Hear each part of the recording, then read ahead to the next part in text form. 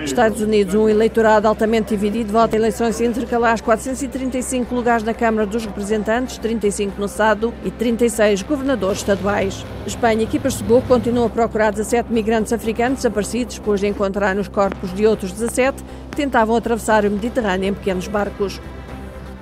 Nações Unidas dizem ter sido encontradas no Iraque mais de 200 valas comuns com os restos das vítimas da violência do grupo Estado Islâmico. Afeganistão, secretário-geral da NATO, Jens Stoltenberg, diz que é no interesse da segurança da aliança permanecer envolvido no Afeganistão.